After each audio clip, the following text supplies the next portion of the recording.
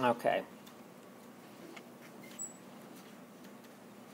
So if the dad donates a Y, the baby is male.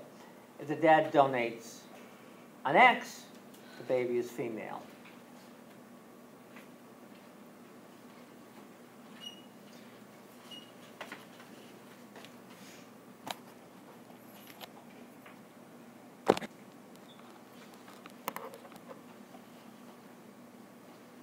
So males get their Y from who? Okay. And their X from mom.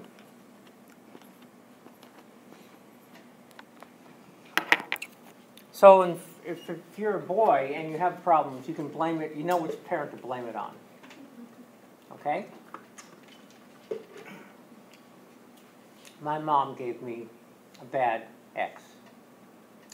My dad gave me a bad Y. Period. I mean, that's just the way it is, you know? Like with Huntington's disease, you have, well, first of all, it's not on sex chromosome, so we can forget about that.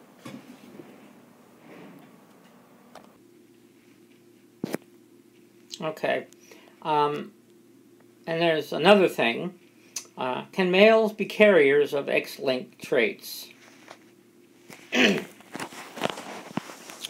That means a carrier doesn't express, let's say, a problem, whether it's male color blindness or something like that.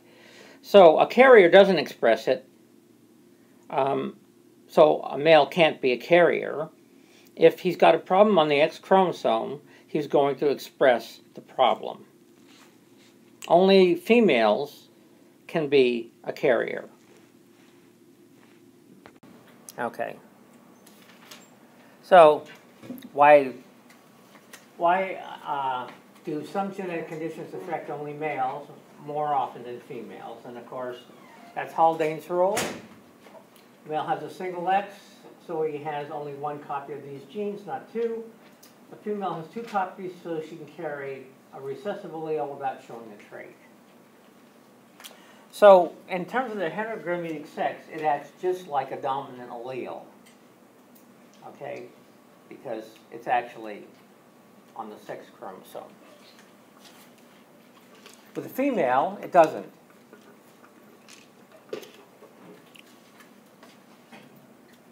Anybody in here colorblind? Can't see red and green? Okay.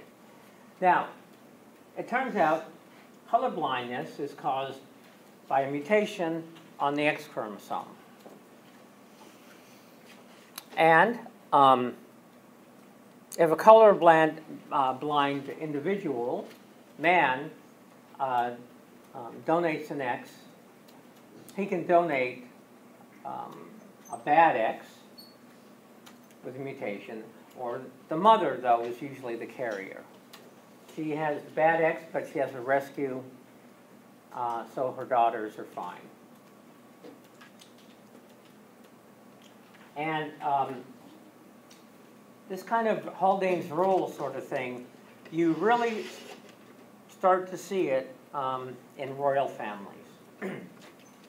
As you probably know, or maybe you don't, wherever there's been royal families and there's consanguinity, which just means like royal blood, and not breeding with anyone else but someone with royal blood, whether it's with your sister or brother, or your stepsister, or I mean your half sister or brother, or your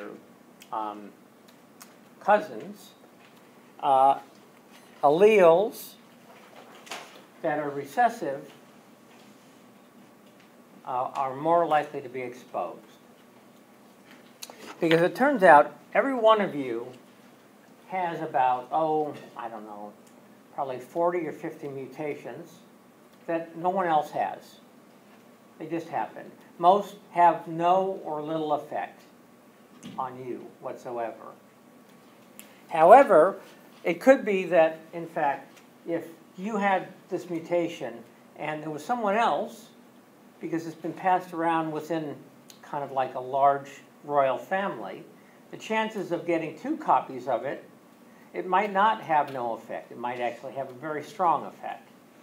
So whether it's blue-green color blindness or it's hemophilia, the clotting factor, also insanity, the royals produce, it's amazing how the effects, I actually looked at a paper on the effects of inbreeding in royal families.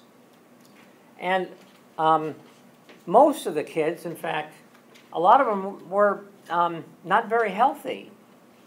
Very few of them, in a lot of cases, ever made it to adulthood. And if they did, they were worthless. So now it turns out, of course, if you keep doing this, eventually, over many generations, you'll weed out all those recessive alleles with the individuals with 2 copies of it. And so that mutant allele will start to disappear from the population. Okay, so let's take a look at this. If a colorblind man marries a woman who is a carrier for the recessive allele, what is the predicted outcome for their children? So these are 6 linked traits. Why don't we make a Punnett square?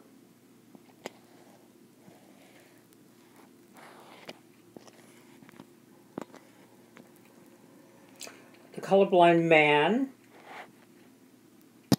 we'll do in blue. He's got an X with the colorblind allele, and he's just got a Y. Okay? And then the woman is a carrier, so she has 1 X, that's colorblind, and 1 X, that's normal. Okay, so first of all, in the upper left quadrant, we have an X with color blindness for the woman.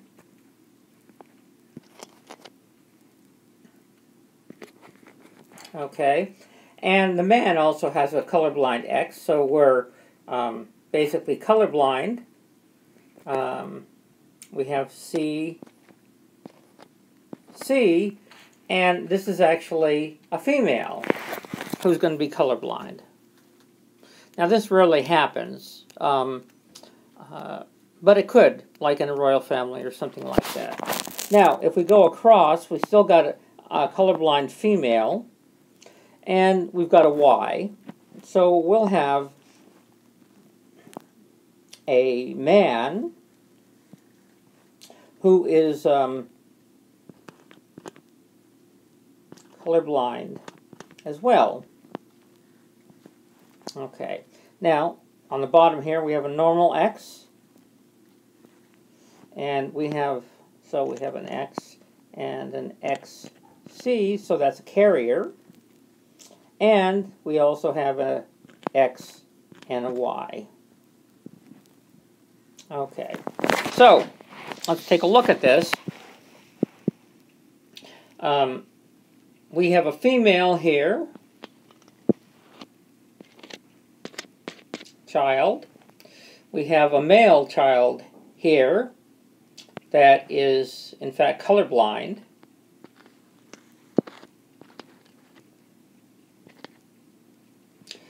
On the bottom, we have an X and an X with a carrier, and so this is a carrier female.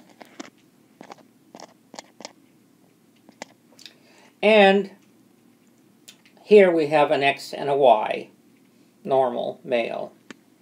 Okay, so their children, we will have one female that is colorblind, a female carrier, a male that is colorblind, and a male that is normal.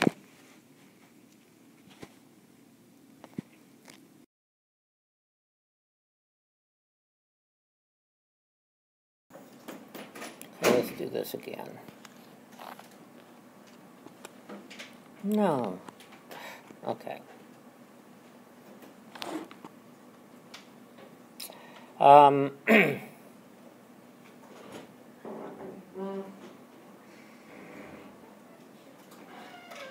Okay.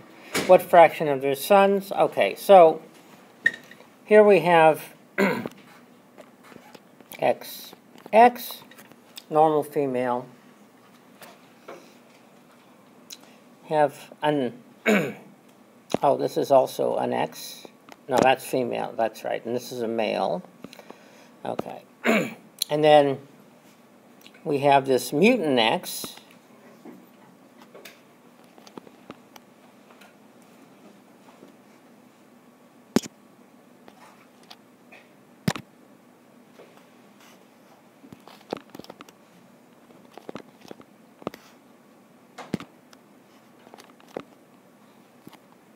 Okay. And then we have a male that's normal male, XY. And then we have a mutant male, XY.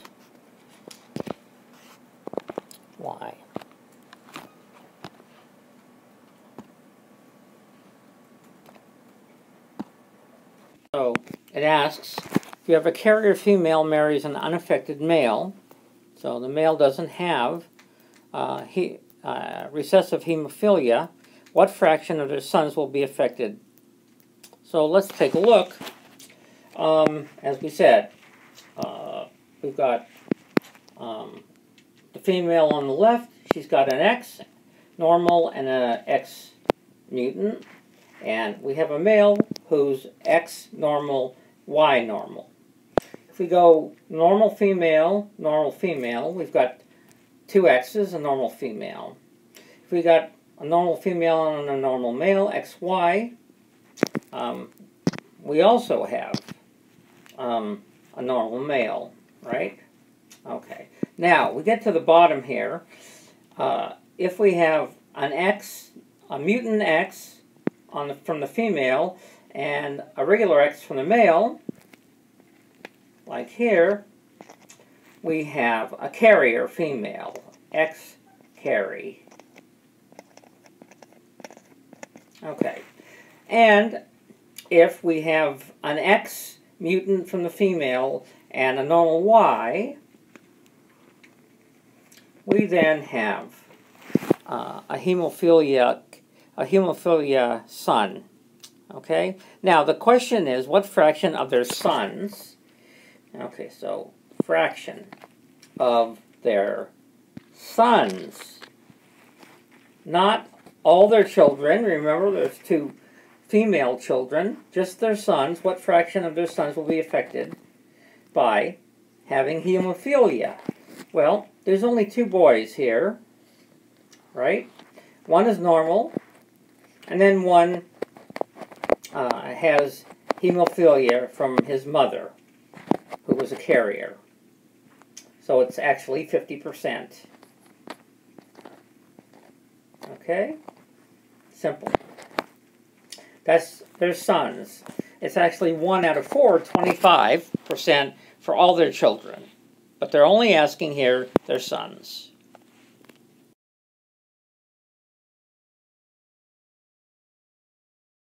Okay.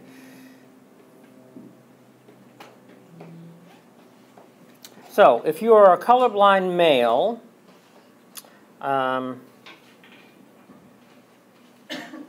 which parent gave you your colorblindness? Well, colorblindness is on the X chromosome. Did you? Yeah. So you got your X chromosome from where? Your mom.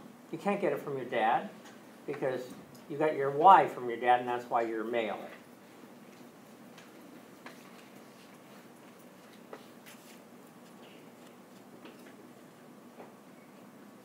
So in other words, you can blame it on your mom. Now, of course, if it's a a mutation on the Y chromosome, then we know you got it from your dad.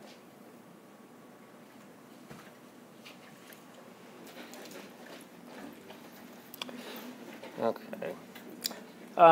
This is kind of where we left off. We don't have much left. After this, we'll go over what's going to be on the exam. I'll give you each question that's going to be on the exam and the answer. Okay?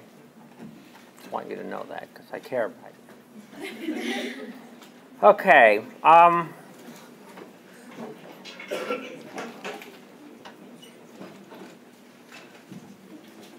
So, red-green color blindness is an X-linked trait. It's a recessive X-linked trait. Well, it's a little with the sex-linked trait and the heterogametic sex, it acts just like a dominant trait because all you need is one copy, let's say on the X chromosome, for a mutation to show up in the phenotype. So in this case, in terms of red-green color blindness, it's an X-linked trait. It's on the X chromosome.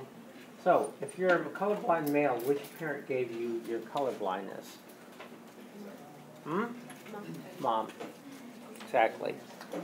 So you can blame your mom. Okay? Your dad's free and clear. He didn't do it to you. He cares about you, but it's your mom that did it. Okay? So every time you think about an X-linked trait, just remember whether it's an X-linked trait or a Y-linked trait. You can have a mutation on the Y chromosome as well. And then, of course, you get it from your dad because your mom doesn't have a Y chromosome.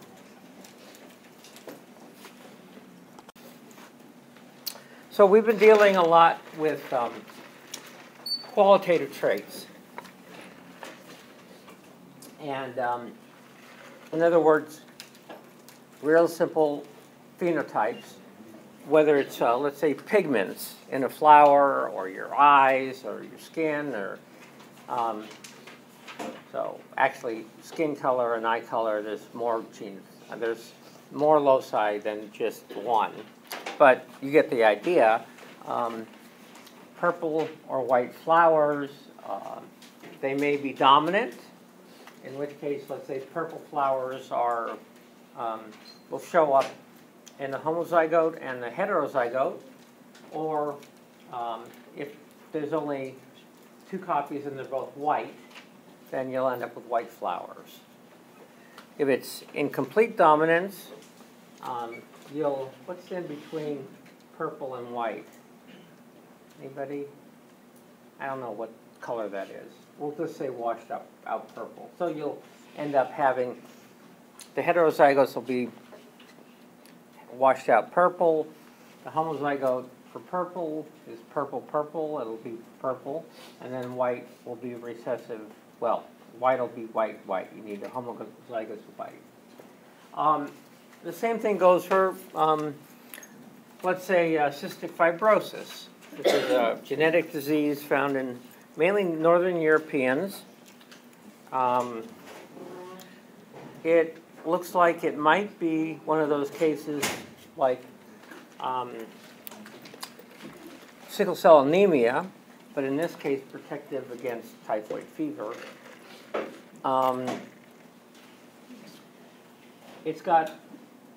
There's this protein that results in very thick mucus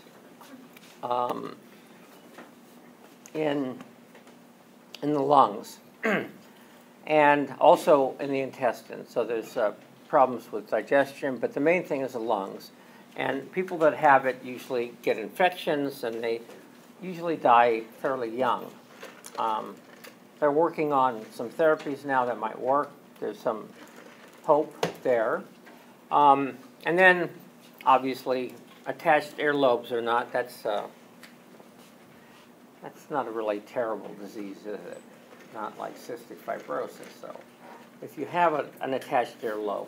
Don't feel bad. Okay. Now, there's also, of course, like I said, not just recessive, but you can have dominant traits. I think earlobes, I think, are dominant, attached. Three earlobes might be, what is it?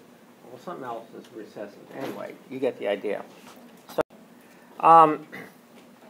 now the thing is, not all traits are really affected by, let's say, one gene. We've been dealing qualitatively with these simple gene models. But oftentimes you have traits that show what is called continuous variation. And it's because there's something called polygenic.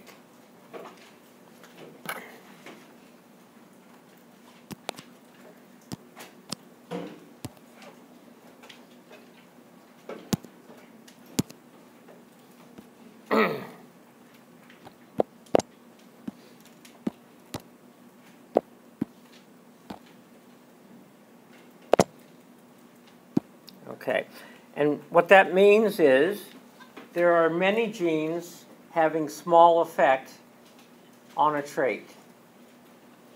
So instead of having just one loci, you have many, but they don't have a real strong effect. Let's say like, you know, flower color or something like that, just a little bit.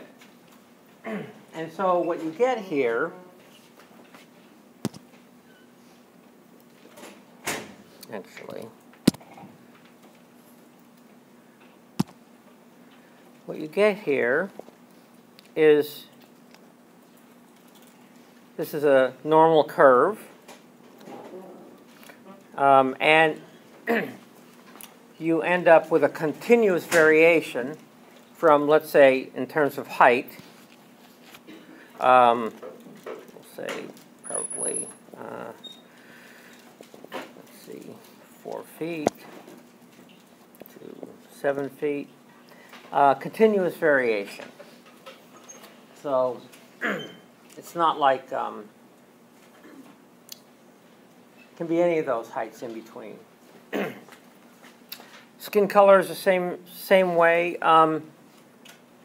There is a musical ability to a certain extent. It seems to run in families, so there's a hereditary component to it.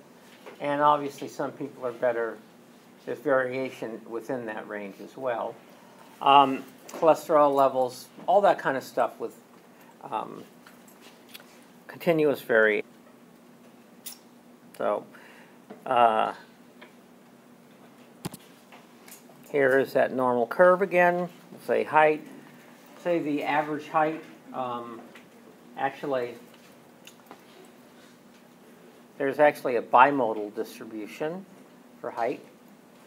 But I'll get to that in a second. And you can see how it varies pretty smoothly. Now,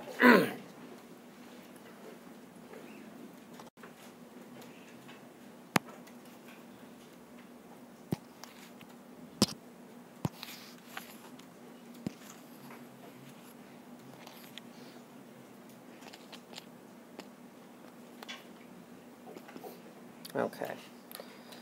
Now, why might this idea of the average height be 5'8"? Anybody? Why not 6 feet? Do you think there's a gender difference in height? Yeah, okay. So this actually captures gender differences, but it actually is misleading. So if we actually look at gender differences, okay, so this is female, let's say 5'6",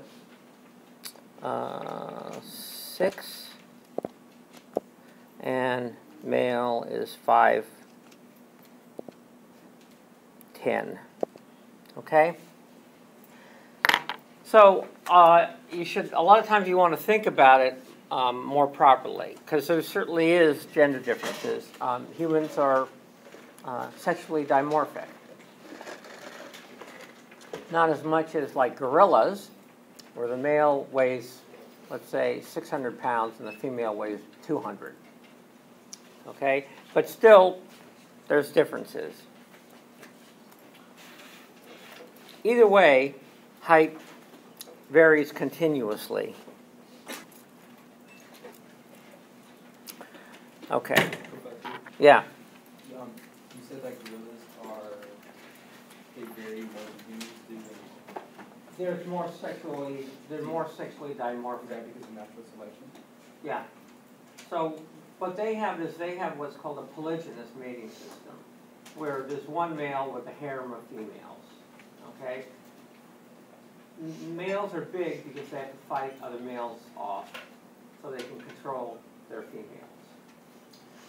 And you see this in a lot. Now, we don't have a polygynous mating system. Humans actually have a whole slew of different kinds of mating systems. But the same thing goes with like elk, bull elk, and then the females are smaller. Chimpanzees too, but they have what's called a promiscuous mating system. But either way, the males are bigger than the females. Now, there are, let's see, there's so one of the lesser apes where the females and males are monomorphic. In other words, there's no height differences. Okay? It depends on the circumstances in terms of selection in which they're operating. So with gorillas, it ended up being where males could actually control females, so they had a harem mating system. Now we have mostly a monogamous mating system, but not necessarily. You go into the Middle East, men often have more than one wives. If you go to the Sultan of Brunei, he's got a harem, lucky him, with, like 100 females or women or something like that. And then it's, of course, humans also have a promiscuous mating system as well. And I don't mean promiscuous in terms of good or bad. I'm just saying many partners for both sexes. Okay, so traits that are under the influence of many genes are called what? Good.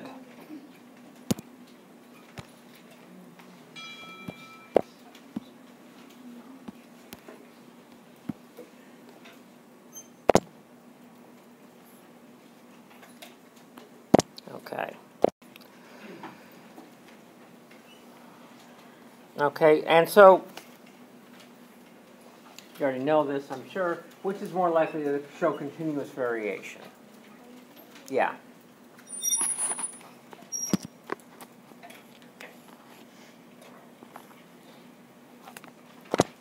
Okay.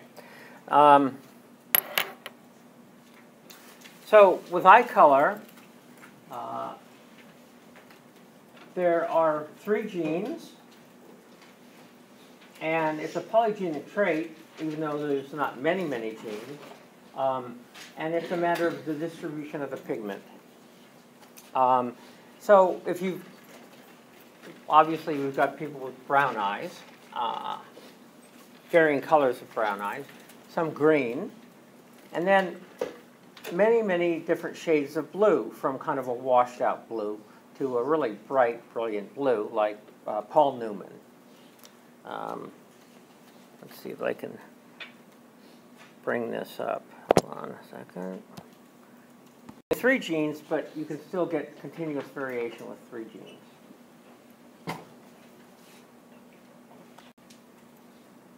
Now, we talked about this earlier, about genes don't code for traits, they code for proteins, and also that it's always a matter of gene by environment interaction.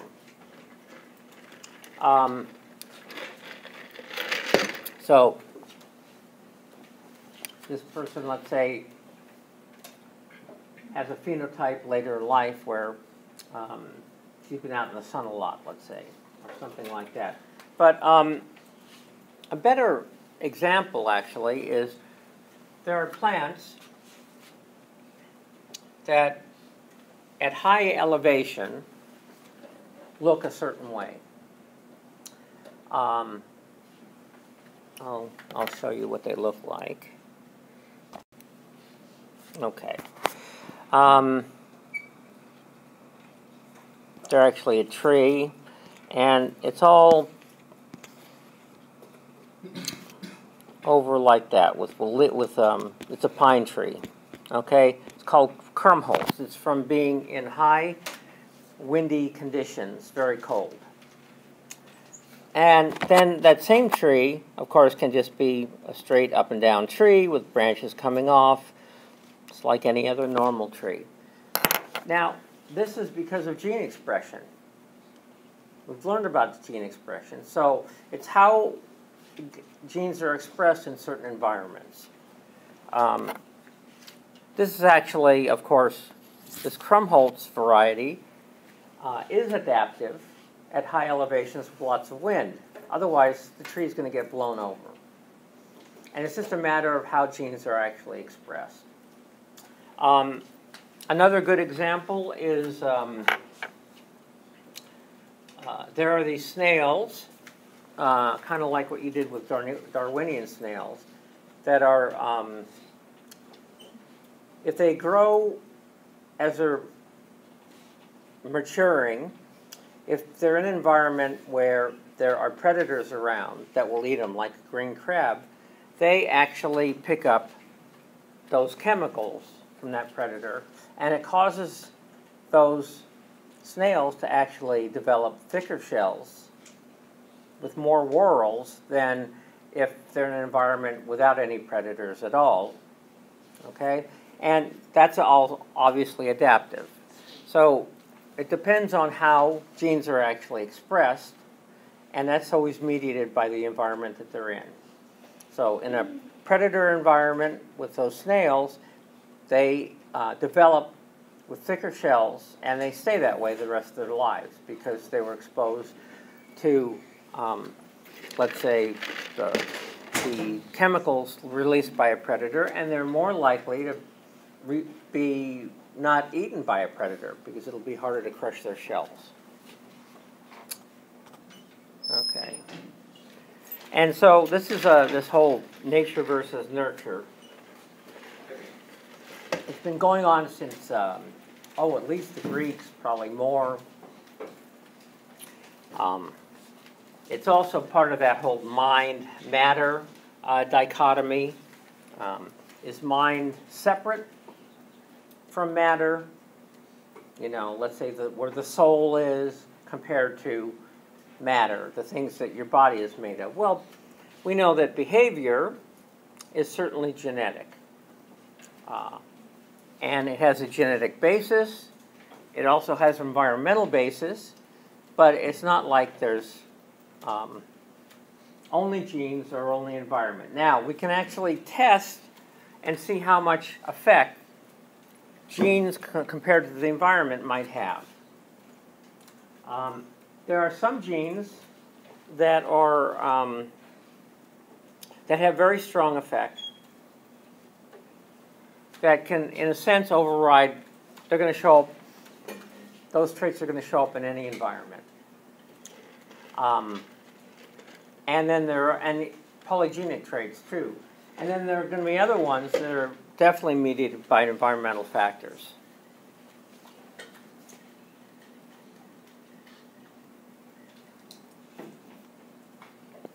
So, and of course, we've talked about how certain trait variants are more adaptive in certain environments compared to others, like sickle cell disease or sickle cell trait. An individual's heterozygous is resistant to malaria. They don't have the oxygen carrying capacity as normal red blood cells, but they have higher fitness in a malarial environment because they don't get infected as easily. Salute.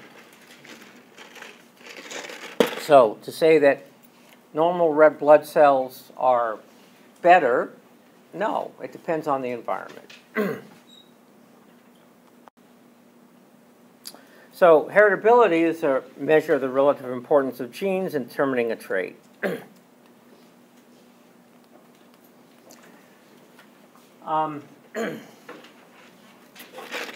This is kind of where we get into the twin studies, and we use twins, identical twins, to look at heritability.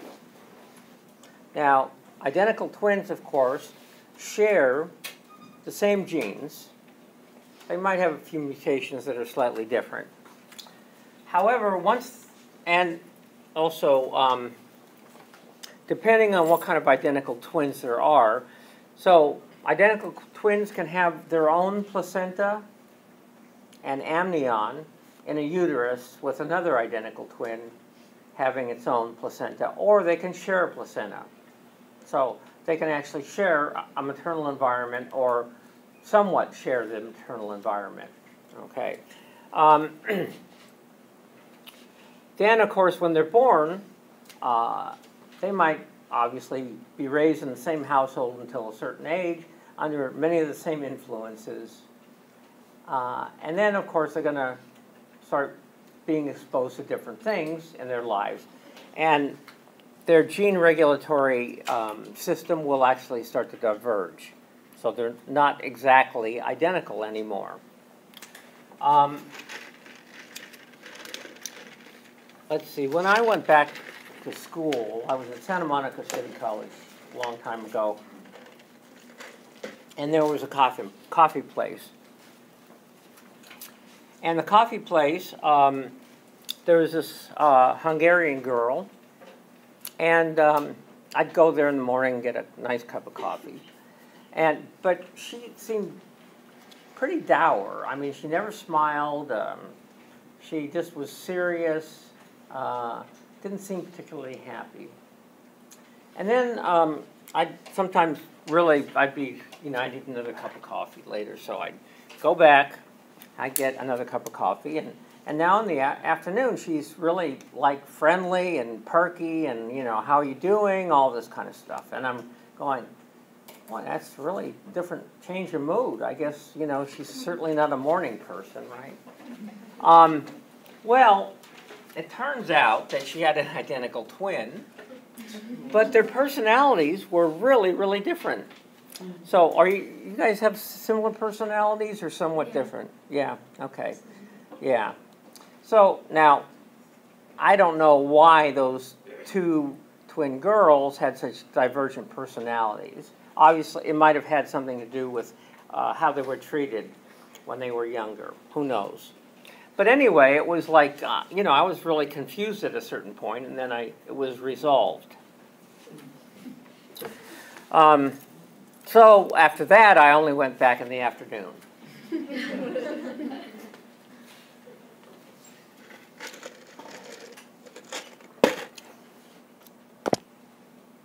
Okay.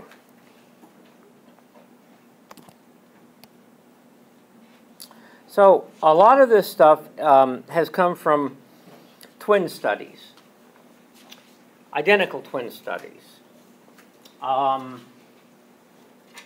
There's this film here. We're not going to watch it. Let's see. Okay, I'd have to put it in there. Anyway, you can watch it. It's pretty interesting. There are these twins, Jack and Oscar. They were growing up in Trinidad, and let's see. I guess the father was Jewish, and then the mother was German. And at the outbreak of the war, Mom took Oscar to Germany, and Dad took Jack to the United States. And many years later, they were reunited. But the interesting thing was, Jack was raised as a Jew, and it turns out Oscar was a part of the Hitler Youth and hated Jews. Okay? Well, years later, they they met. At first, they certainly didn't get along all that well, because, you know, Jack was taught all his life that, you know, Jews are inferior. But eventually, it turns out they had many, many, many similar traits. One thing they both liked to do, I guess, was sneeze really loudly to make people laugh. This was independent, right? One was living in Germany as a Nazi and the other as a Jew, and they both had similar traits. They also married women who had the same first name, right? Bunch of different things. It was really quite amazing. At the same time, they were certainly somewhat different. I'll give you another example. Once upon a time, in North Platte, Nebraska, there was this family, and they had twin boys. Nice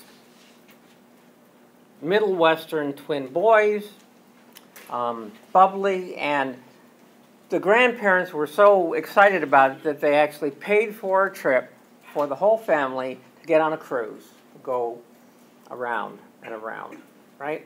And so they bring the boys along, and now height, I just want you to understand, is fairly heritable. It's like 80 or 90%. So you're going to be within whatever range it is between, you know, what your twin brother is. But anyway, I'm getting ahead of myself. So they get on this boat in Miami. And now, this family's never really traveled before. But of course, you know, I mean, cruises are fairly safe.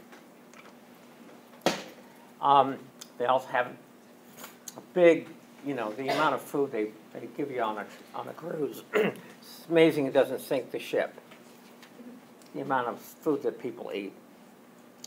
Unfortunately for this group on this cruise, they ran right into the path of a hurricane, and all that food that they had been eating, it was tossed overboard, you know, talking to the fishes, and they were becoming somewhat displeased with on the cruise. Then they went to Jamaica, and they thought, oh, well, at least we're on dry land now. They also discovered Mai Tais and lots of rum drinks, which are pretty fun. And it was better. And then, but unfortunately, they went for a walk, and they were confronted by Rastafarian panhead with knife, and he robbed them of all their stuff, which happens fairly regularly there. So they were really, now they were kind of like, I wish I could be on land, but now I'm blah, blah, blah. Anyway, eventually this cruise ship went to Africa, off the coast of Africa. And they were attacked by pirates. So one afternoon, all these kids are in this pool. The little kids, other people's kids, everybody is in this pool. They're having a great time. One of the kids is getting sleepy, so Mom takes Sean upstairs for a nap, and the other one stays down. And then they're attacked by Somali pirates. Now, these aren't the matey, you know, kind of pirates. These are AK-47 pirates, right? They're a little different. Now,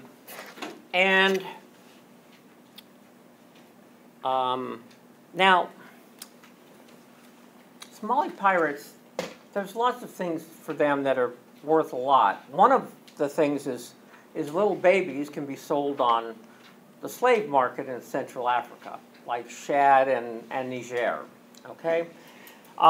So it turns out the pirates, dad's trying to protect his son, they shoot him dead. They take this son and they sell him into slavery, okay?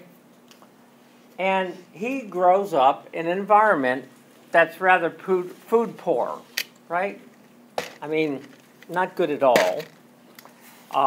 Well, the other kid, mom never even tells the other kid that he's got a twin brother.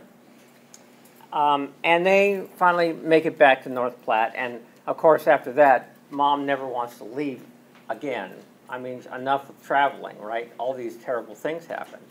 And this kid grows up in a food-rich environment. Well, there is an environmental influence here in terms of height. First of all, in a food-poor environment, growing really big, well, you probably don't have the nutrients to grow all that big. And it's also expensive. So someone who's bigger needs more food. And so you have this kid that was brought up as a slave. And let's say he's 5'10". And he weighs, let's say, 160 pounds. Now his brother ends up at 6'2" and 250 pounds, and he's a highly sought-after linebacker. At the same time, though, he's always had this fantasy about joining the Marines, and so he joins the Marines, and they send him into Africa, into Chad, no, actually Niger, because of this whole idea with yellow cake uranium, which was one of the reasons we went into the Iraqi war, for making nuclear bombs. So they send him in, and lo and behold, he comes across this person who kind of looks remarkably like him, a little bit shorter, but very similar. And it turns out it's his long-lost brother. Okay, they're happily reunited, even though they don't know who the hell they are, but they are. So the brother is shorter and not as heavy compared to the slave brother, compared to the one that was brought up in the United States. That's all because of interaction with an environment. Okay? It's actually called something called phenotypic plasticity. I guess I could write that out.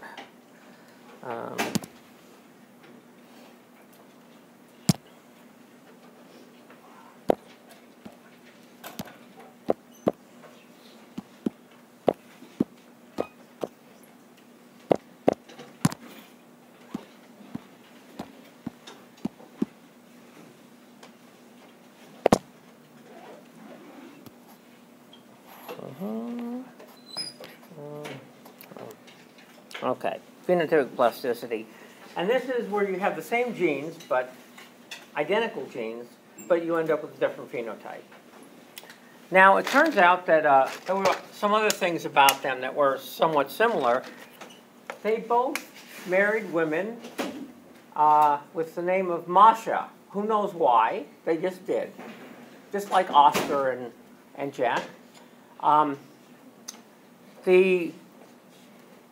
The twin who was been liberated came back to live with his brother in the United States, which made him very happy.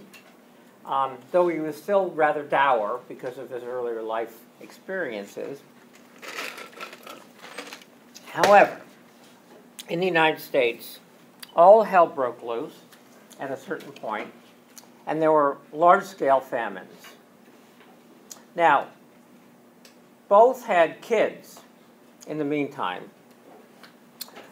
Let's say Sean, the one who was abducted by pirates, he had like 3 kids, and the other one had 2 kids. Well, there was a famine. Who do you think survived better in the famine? The smaller one or the larger one? The smaller one. Right. Okay, that's an example of where being smaller in that environment is actually more adaptive, right? So the older twin, the bigger twin died, and his kids died, and it was really bad. But the other one, they survived, and they still had 3 kids, and 2 of them survived to adulthood. Okay, now remember these twins are identical, same genes. What was the fitness of the twin who was the shorter one? Had 2 kids, we'll say, and he's related to each one by 0.5, so 1. He's got a fitness, let's say relative fitness of 1. Now, the other one died, and his kids died with him. What was his relative fitness? Anybody? He had 2 kids, but they died. They never reached reproductive age. Fitness of what? 1, 0, what? 0. You would think 0, but remember, they share the same genes. So even though the twin who ended up not having any children survive to adulthood had the same fitness as his identical brother. Okay, they both had a fitness of 1. I'm going on and on about this because, you know, it's just kind of an interesting thing to think about. But anyway, so they've done a lot of twin studies that actually kind of break apart how much influence the environment is. Yes? There was a Nazi scientist who was obsessed with them and he used to do studies, you know. Oh, yeah, I'm sure it was Mengele. Yeah, right, yeah. Yeah, he escaped to Uruguay. I thought it was Argentina. What? I thought it was Argentina. He first went to, oh yeah, that's right. I thought he finally made it, even anyway, yeah. At that time, Argentina was, a guy named Perón was the leader, pretty fascist sort of leader, and so a lot of Nazis went there. So yeah, Mengele, Mengele did a lot of twin studies. They weren't very nice though. He put one twin in a nice warm room, and another one subject to, you know, terrible cold, just to see, you know, how long human beings could actually handle cold before they died. So he did things like that.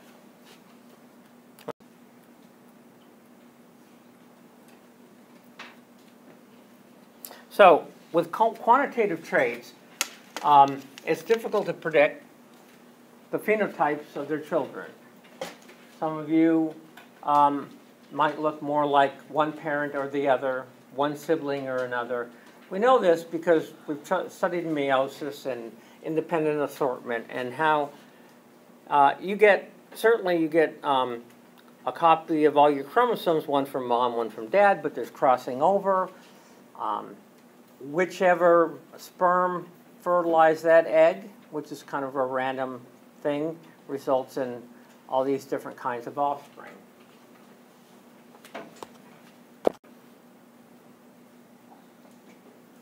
So genes also, I know you might think behavior is different than like morphology or anatomy, something like that, but not really. It's all got a basis in material world.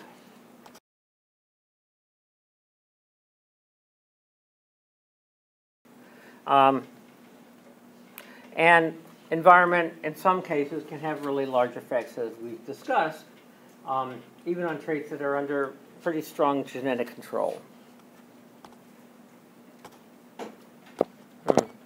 Oh, I guess that's it. Okay.